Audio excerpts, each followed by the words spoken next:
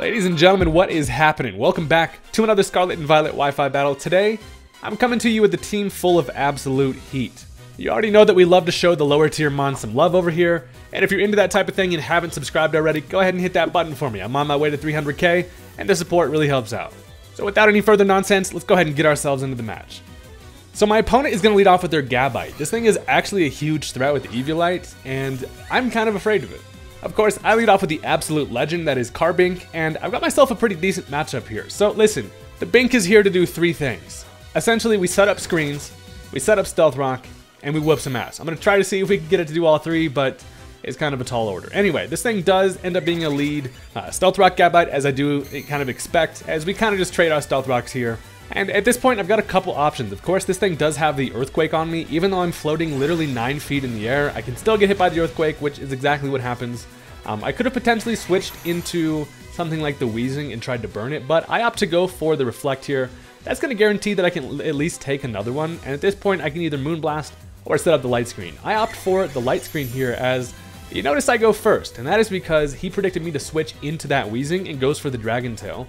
Which is actually perfect. Does not affect me because I am a little Fairy Rock, and that's actually pretty solid because now this allows me to both set up both my screens and hit him with a Moonblast. So I really just need some chip on this thing. Honestly, my team doesn't really handle Gabite that great. I do have a Cramorant in the back that has the ice coverage, but in general, this thing's just super bulky and kind of just a threat. So the chip there is honestly exactly what I'm looking for, and at this point, I decide to just let Carbink go down. Listen, at 35 HP, I'm slow as hell, and I'm not going to be super valuable for the rest of the match. But I did get up my Stealth Rock.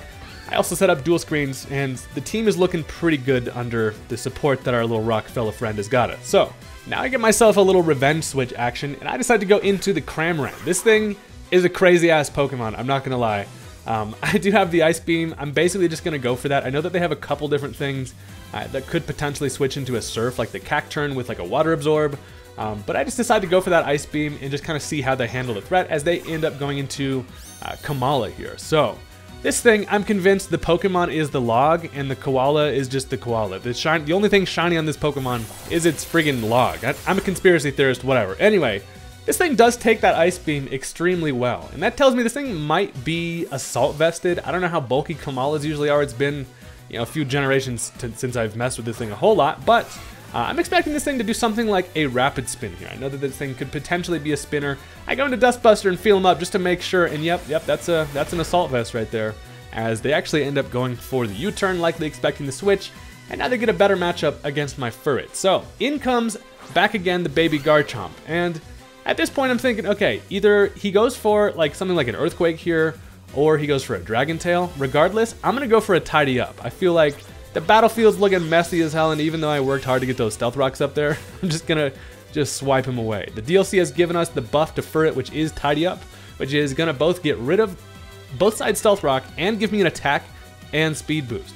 So you already know the rest. Now that I've used Tidy Up, I can actually use Last Resort considering I only have 2 moves. So they went for a Crunch, and that likely tells me they were expecting the Wheezing to come in, but I'm just super grateful that they did not click the Dragon Tail there, as it was a little bit risky going for that Tidy Up. But at this point, I'm going to go for the Terra. I feel like, you know, Furret needs literally all the damage he can get, so I go for the Terra Normal. A Terra Normal boosted, +1 attack and Silk Scarf boosted damage. This Gabite is going to get sent into the next dimension. The Last Resort is a super fun strategy, and Furret is able to actually pull it off. We do take care of the Gabite. We touch him, so we get hurt with a little bit of Rough Skin. But we tough his diamonds over here, baby. Furret is finally set up to potentially see what we can make happen here. So the Reflect is going to wear off. And while I'm faster than everything on their team on paper, what I do not outspeed is priority. And in comes Basculin here. Now this thing potentially has the Aqua Jet. It does go for this Aqua Jet, but Dustbuster is an absolute beast. We're able to live it with 3 without the Reflect. And a Last Resort absolutely sends that thing to a fish fry. So we eating some bass tonight, and look at Furret just out here taking care of business. Honestly, you love to see it. Furret is actually much better now with Tidy Up, but still this thing needs, you know, all the help it can get. So in comes a Raichu. A Alolan Raichu is actually slower than me with my +1 speed boost. However, we're actually going to see this thing go first. It is able to kill me with a Volt Switch, and that tells me this thing is Choice Scarf.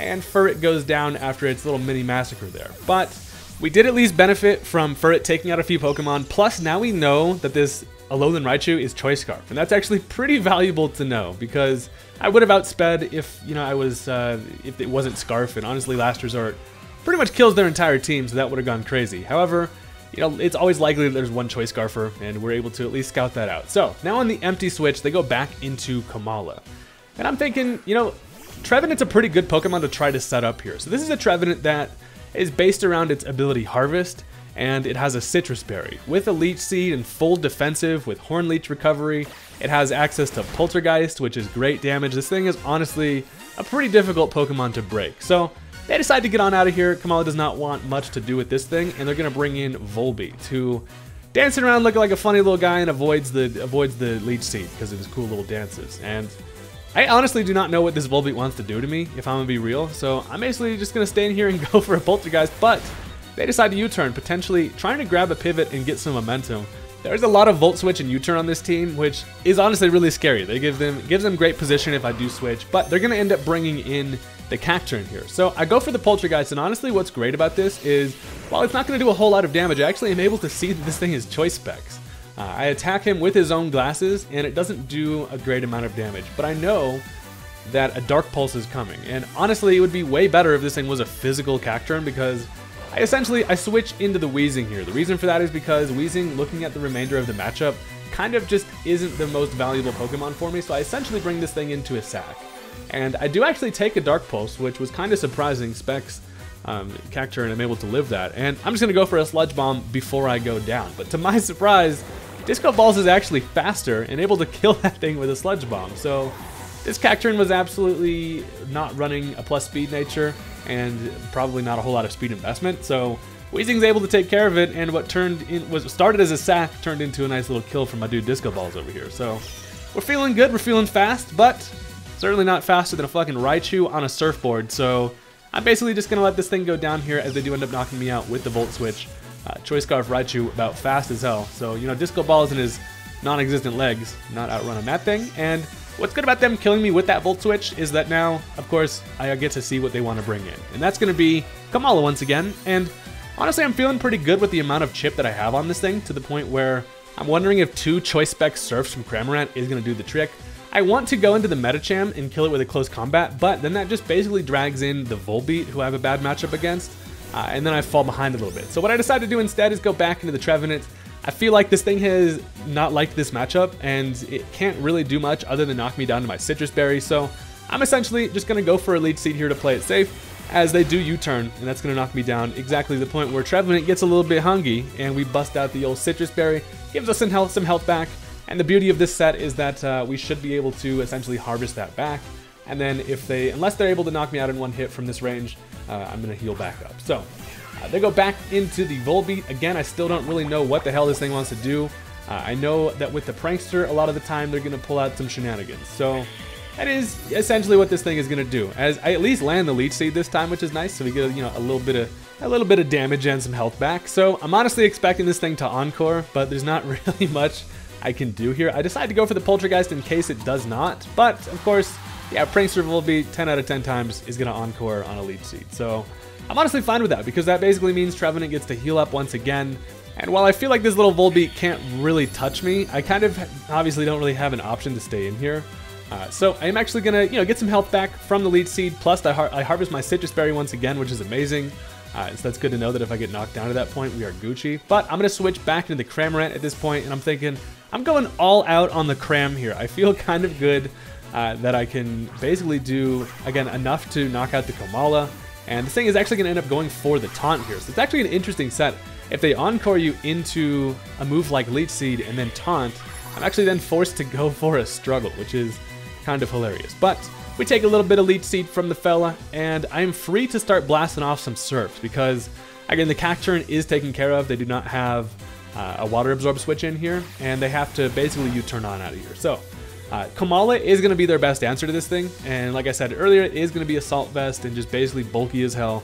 The Gucci Basket does come back in, and I'm still, again, feeling confident in the Cram over here. I've got my Choice Specs on, I can see clearly, and we go for the Surf. So it does actually do enough for a 2-hit KO. I actually come up out of the Surf with a fucking fish in my mouth, and he hits me with a Sucker Punch, but Cramorant's ability actually gives him a little bit of chip damage and not quite enough to knock this thing out, which obviously doesn't really matter because that allows me to go for another Surf, and then this time I come up with a Pikachu in my mouth. So Cramorant is just the goofiest little fella, because if you come up with the Barraskewda, you get basically chip damage, and you come up with a Pikachu and they hit you, you get damage plus a chance to para. Regardless, I feel bad for the little Pikachu over there because Raichu comes in and I literally have his son in my mouth. But my back is against the wall here a little bit, as of course the Raichu is able to finish me off, but I do throw his son at him and I do a little bit of chip damage before I go down. So hey, that's kind of fun. And he does come with the Volt Switch, which is going to bring in his last Pokemon, which is that Volbeat. So I know that Trevenant does have a good matchup here as long as I don't get encored into some nonsense. And I'm mainly just worried about that Raichu in the back. I do still have the Choice Scarf Metacham, but I decided to go into the Trevenant here, and essentially I can just Poltergeist, and this thing really can't do enough damage to knock me out from here, which is going to put me to my Citrus. And Trevenant's basically here to do exactly what it's supposed to. So I go for that Poltergeist, as they actually Thunder Wave, and I end up avoiding it, which is amazing. So this thing actually does not literally have much to attack me with, but I attack him with his own boots. I'm able to just literally see this dude's entire items, and I just throw this thing's boots at its face, and that does take care of the Volbeat. So their final Pokemon is going to be this Alolan Raichu, who just has a little bit of chip damage from the Pika that I threw at him, but I'm thinking if this thing has Psychic, it's its best answer here. But I'm going to end up going for the Poltergeist. After considering going for Protect just to see what this thing wanted to do, it's actually going to end up using its Terra here, and I'm thinking, uh-oh. It ends up being Terra Fairy. And that is kind of bad for me because now he doesn't take super effective damage from the Poltergeist. And now we basically just get to see what this thing wants to go for, as it ends up being Terra Blast. So it's going to go for that Terra Fairy Terra Blast, and Trevenant actually eats that shit up for breakfast. And what I actually end up having for lunch is just another Citrus Berry. So that is pretty sweet. We are well fed and a nice looking tree over here where we're able to just then fire off a Poltergeist. And I have underestimated the power of Trevenant once again, as the Poltergeist does take care of the Raichu, and that is going to essentially finish off the game. So honestly, a pretty goofy match. Anytime I mess around in these low tiers, it's honestly just a really fun time. So hopefully you guys enjoyed as much as I do. I'm planning on making some more kind of teams like this. And let me know what you guys would like to see. And I appreciate all the support. I will catch you guys next time. Peace out.